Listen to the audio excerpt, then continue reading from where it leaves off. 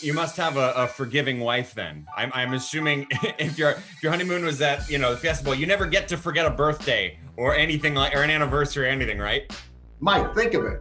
We had the horseback riding, we had the tours, we had dinners. Didn't cost me a dime.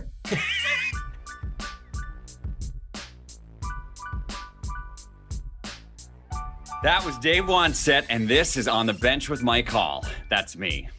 Good old Wani. He's an example of a tangentially related Big Ten person we want on this podcast. Never played in the conference, never coached in it, but he has been with our network and Fox for years covering the league, and he's had a fascinating life. A 3-year starter and team captain at offensive line for Pittsburgh, Wannstedt was selected by the Packers in the 1974 NFL Draft. He went on to be an assistant coach at places like Oklahoma State, USC, Miami. He had great success in college and the pros as Jimmy Johnson's defensive coordinator. They won Super Bowl 27 thanks in large part to Dave's defense with the Cowboys. It was time for him to be a head coach, so he replaced Mike Ditka with the Chicago Bears. He remains to this day the last Bears head coach to win a road playoff game. In 1999, he became the Dolphins defensive coordinator, again under Jimmy. Then he replaced Jimmy as the head coach the next year. And Dave still is today second most all-time on head coaching wins in Miami Dolphins history.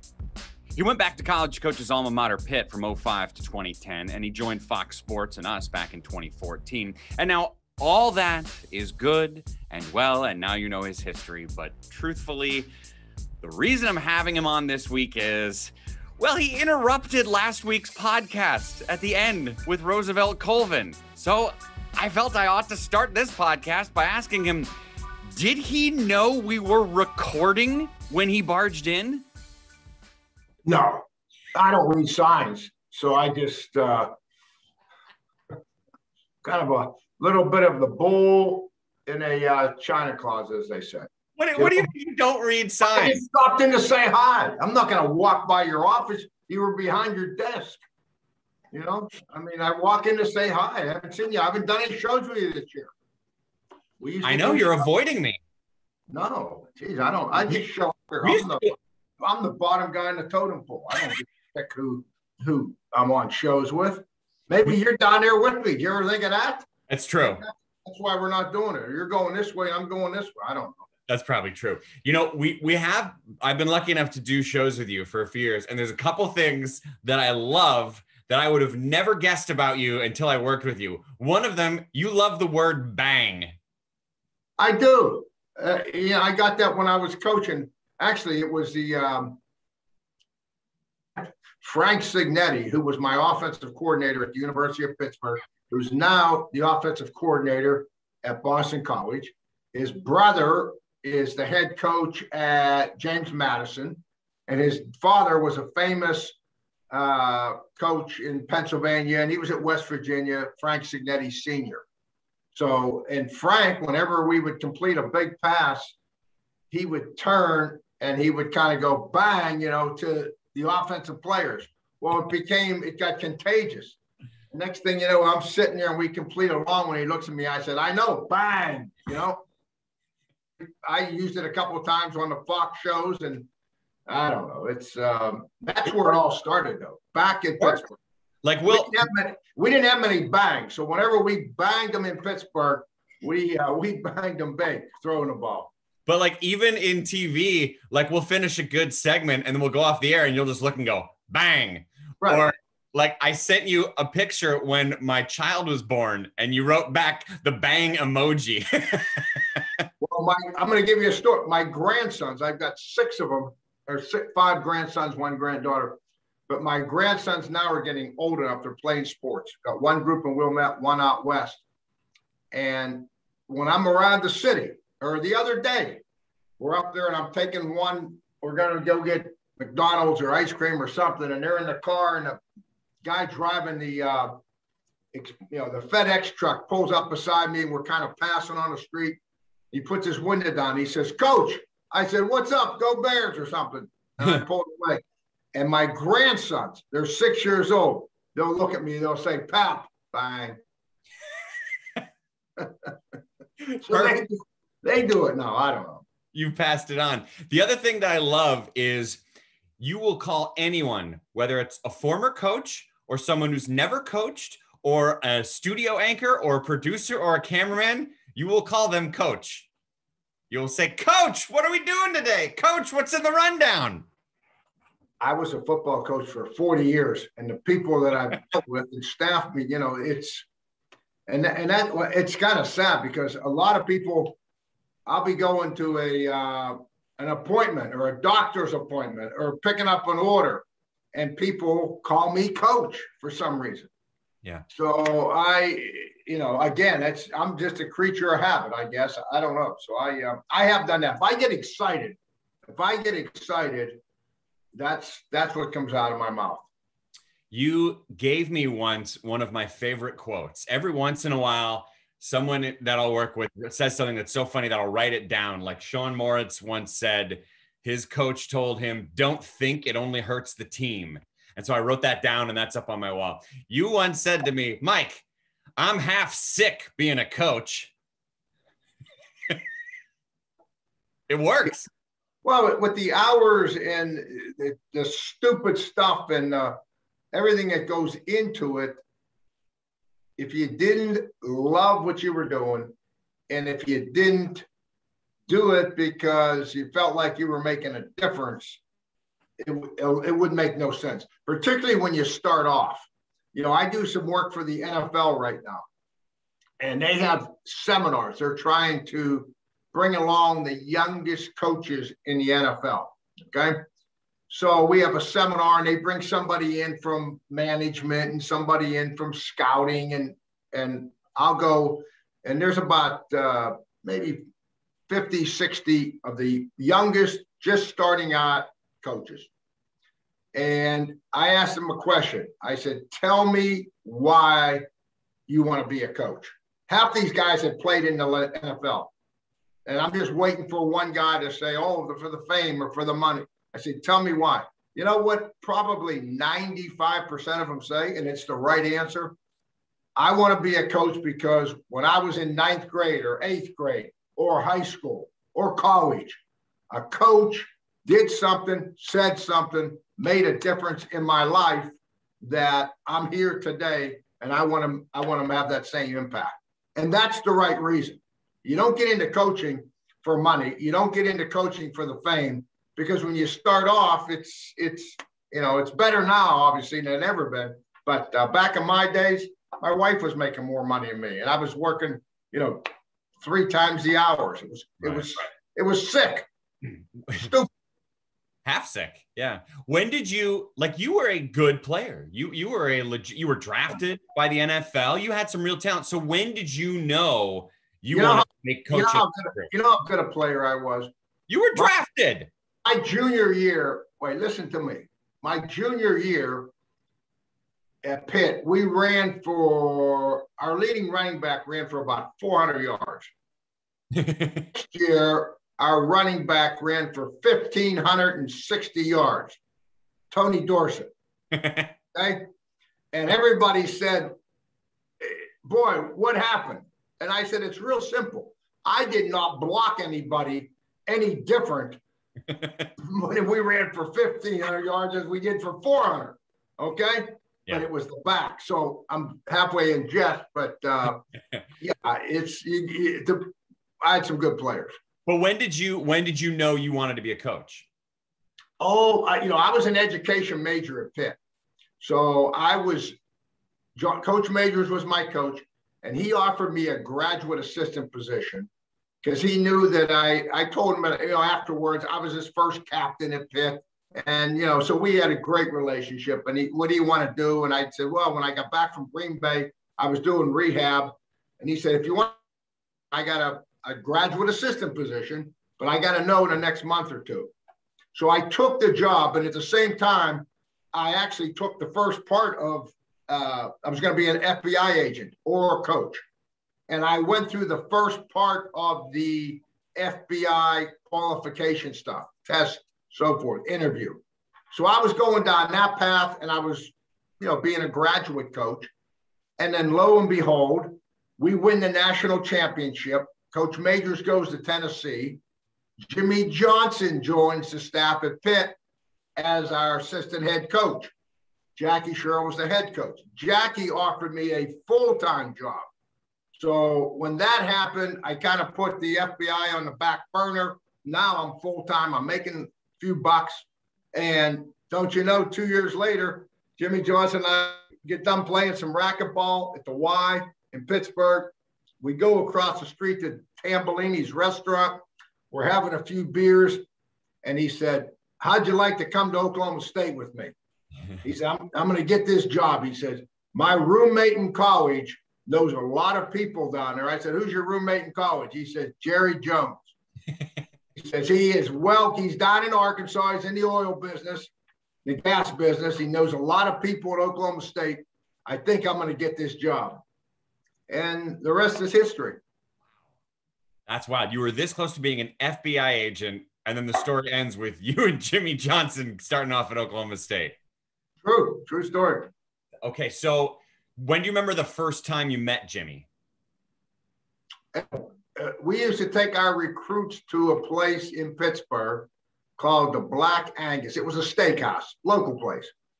And I was taking some recruits down there, and Jackie announced that he just hired Jimmy from Arkansas. And Jimmy came in, and so that was the first time we met at this dinner function. Yeah. We just clicked. We just hit it off. I mean, I don't know how. I mean, to this day, we work, for Fox. We have coffee you talk about stupid, sick. We meet at 4:00 every Sunday morning in the green room for coffee, and we talk about all the college games. Yeah. What happened the day before, and then we talk about what we're going to do. I'm on the hour show on Fox. Tune in, viewer, 11 o'clock Eastern time on Fox. You'll see it. And our show runs in. It's a 2-hour pregame. We run right into their show. Right.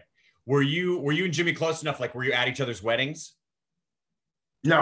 Oh, no. Jimmy, heck, when I met Jimmy, I was already married, had a child, and Jimmy got his boys were 10 years old, No. Gotcha. Someone told me you had a wedding story related to Jimmy.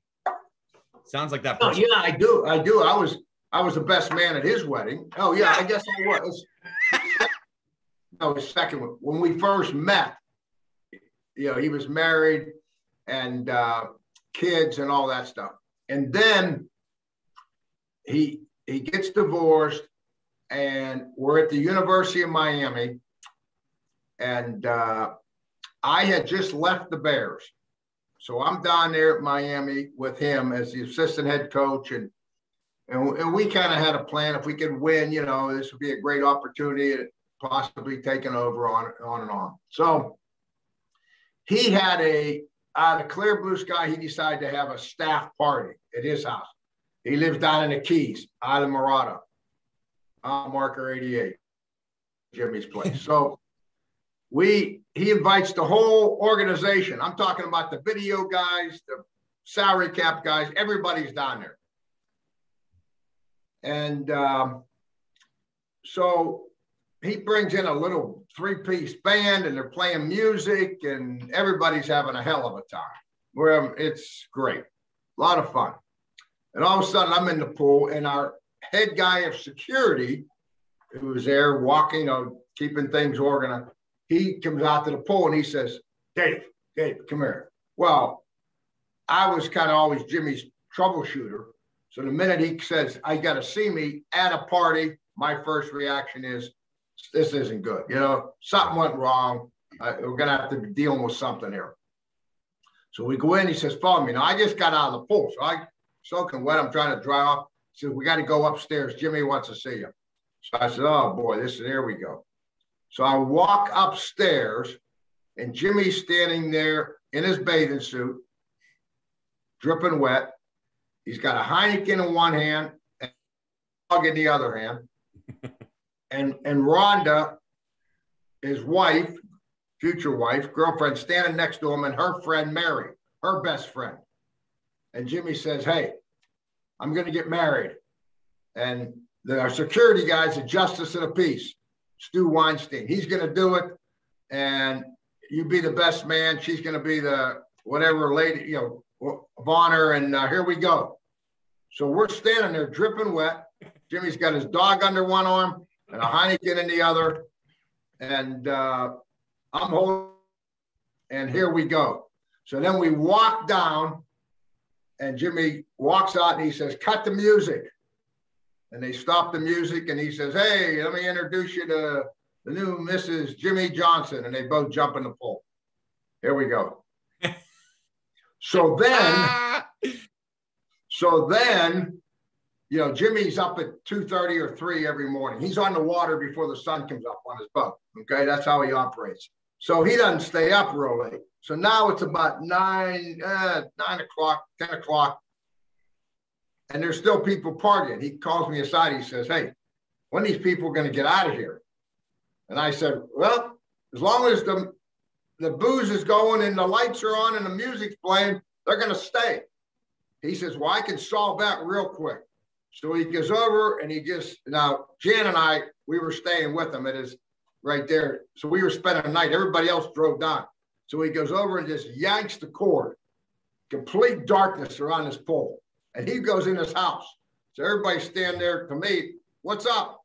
I said, "Hey, party's over, folks. Thanks for coming. See you tomorrow at the office."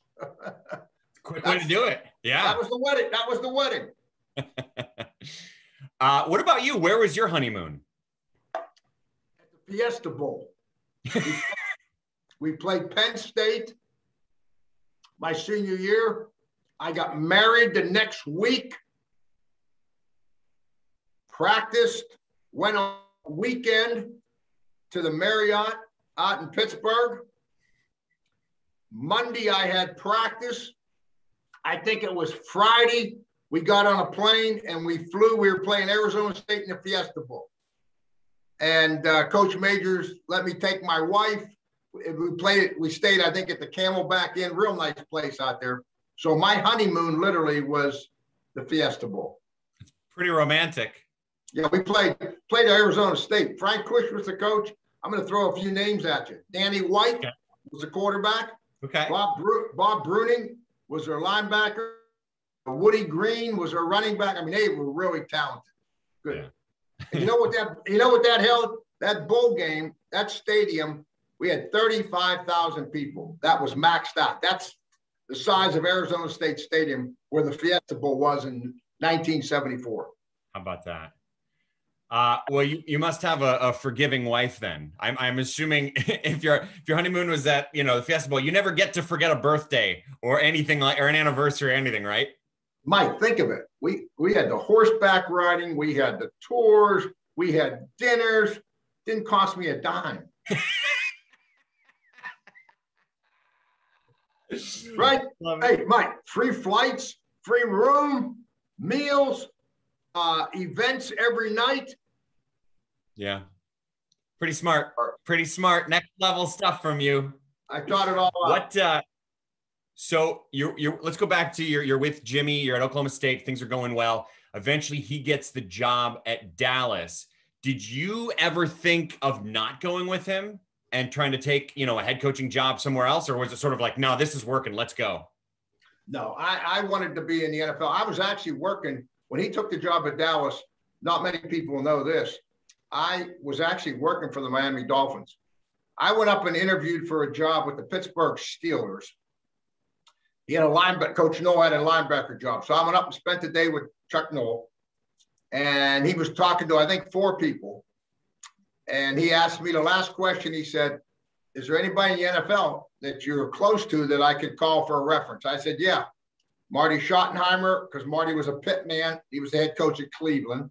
And I used to go up there in the summer to try to learn.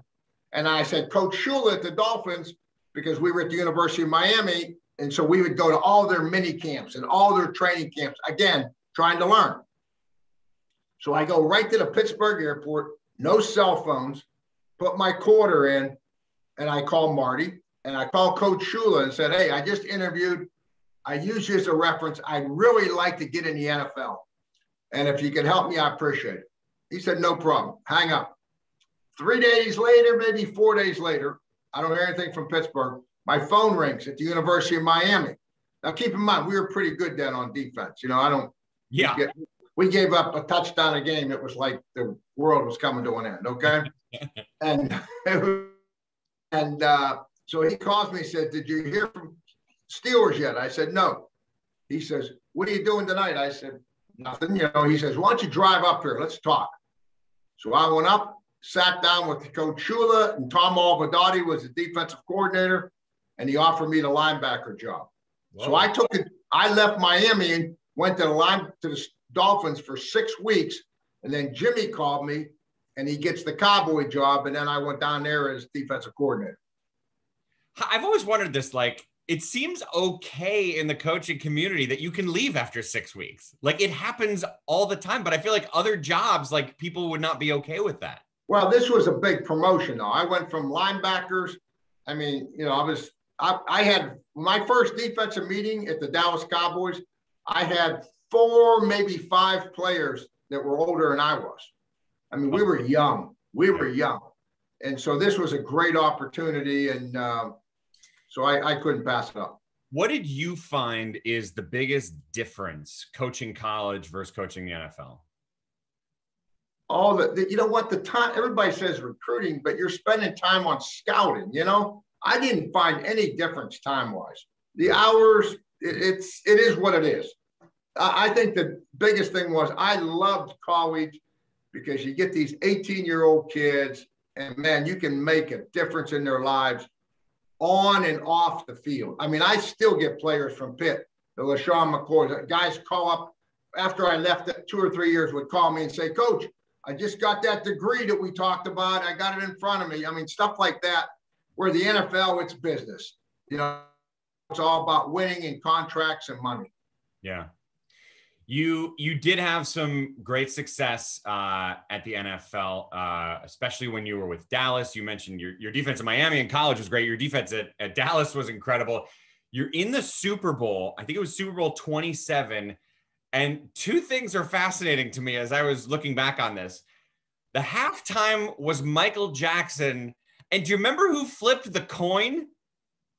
No. OJ.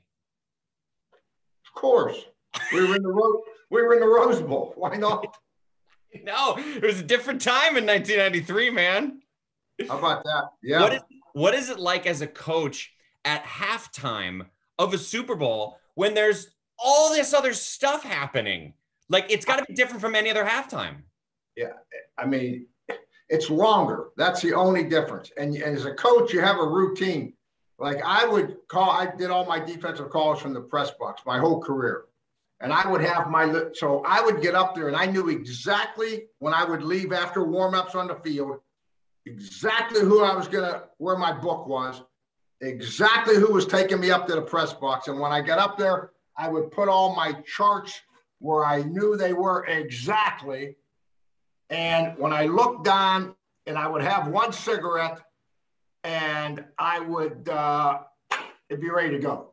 Well, guess what?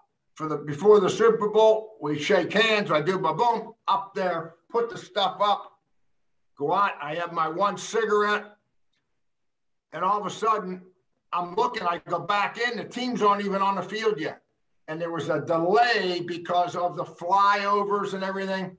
I was panicked. I was out of cigarettes. I had my mindset ready. And now my mind starts, you know, I'm saying I'm already accepted the job with the Bears. God, but I haven't signed that contract. What happens if we get blown out today? Maybe they'll renege on the I mean, all this, I'm sitting there, I'm going crazy. It was the longest 3 minutes before we kicked off because I was out of my routine. I've been doing something every week, the exact same way. So I didn't realize you had the Bears job before the Super Bowl. Yes. Oh yeah. Jimmy wanted to give me every opportunity. He was unbelievable. So I was interviewing with the Giants, all these teams. I had like 4 or 5 offers, and getting all the stuff done so that boom, when it was over, and the Giants stepped up and offered me beforehand, and so the Bears did the same thing. Wow. What made you pick the Bears over the Giants then? I was just more comfortable with Chicago and the people, and that's all. Yeah. When you got there, you had a quarterback on your roster named Jim Harbaugh. Yes.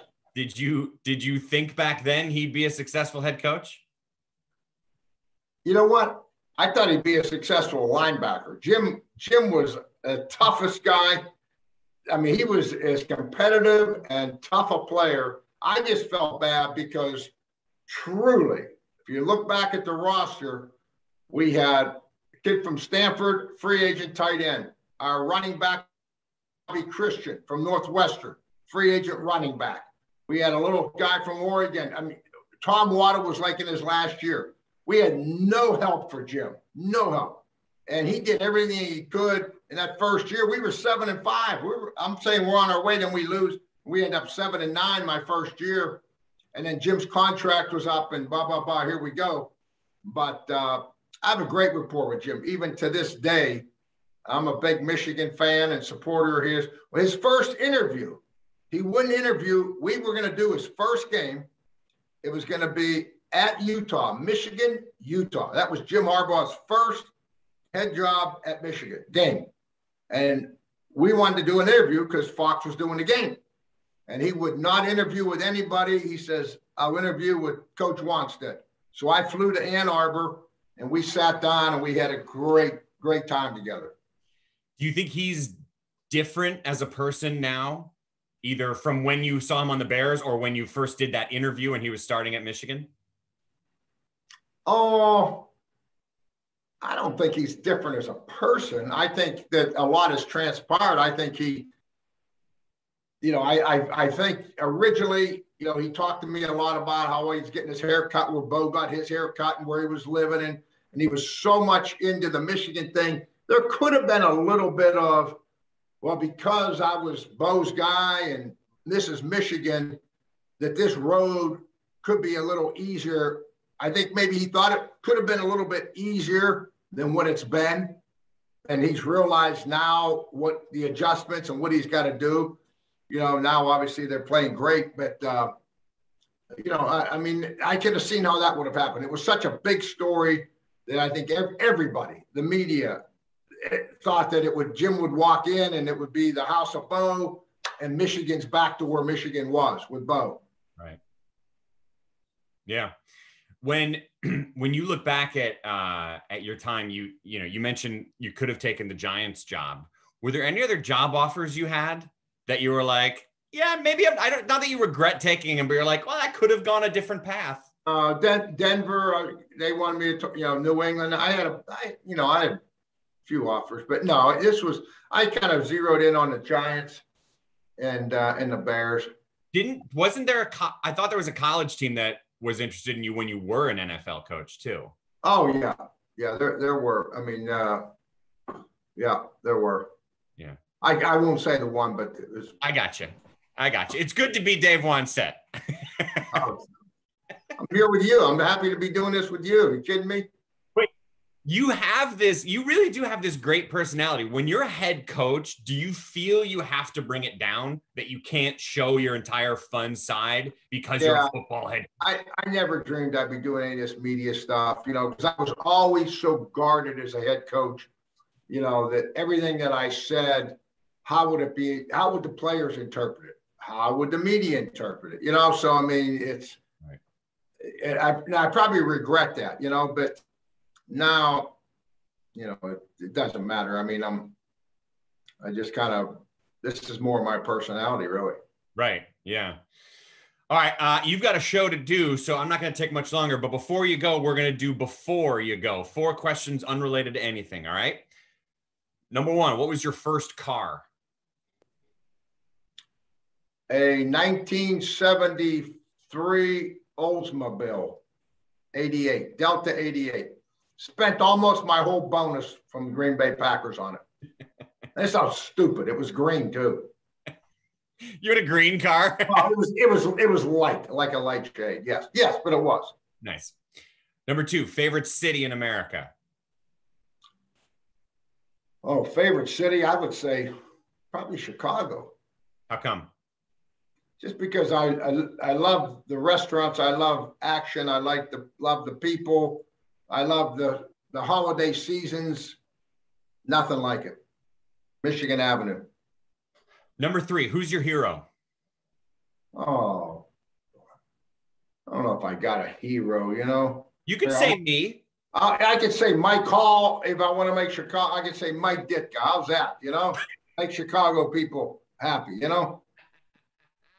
What was your relationship with him like? Fantastic. I saw him. We were together. I went by and saw him in June. You know, he lives in Naples, 10 minutes from me, and so I went by and saw him, and he was the big guy in the neighborhood. You know, Mike. We were from. His dad worked in the same steel mill my dad did on the other side of the river. Wow. Mike went to Pitt. I went to Pitt, you know, so I had a relationship with Mike. I was going back and playing in his golf tournaments in Pittsburgh when I was coaching in college, and he was an assistant for the Cowboys. So Mike's been great to me. All right, last one. This doesn't have to be football. It could be in entertainment or politics or anything. Who have you not met in your life that you'd love to meet?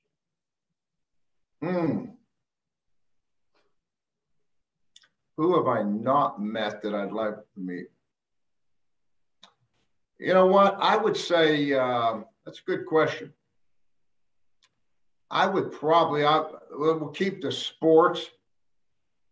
I'm a lefty and I'm not very good golfer. I would enjoy playing a round of golf with Phil Mickelson, a big lefty. I could see that. Get some tips from him. No, he would see my swing once and he'd probably want to talk anything. Yeah. Other than my golf game. Dave, you have been a joy to work with. And I think to end this podcast, I have one perfect word to summarize it. Bang. Bang. Can't beat Wani. Man, does he have stories, huh? That was a fun glimpse into the world I get to live working on shows with him. That'll do it for this week's podcast. From the Big Ten Network in Chicago, I'm Mike Hall. We'll see you next week.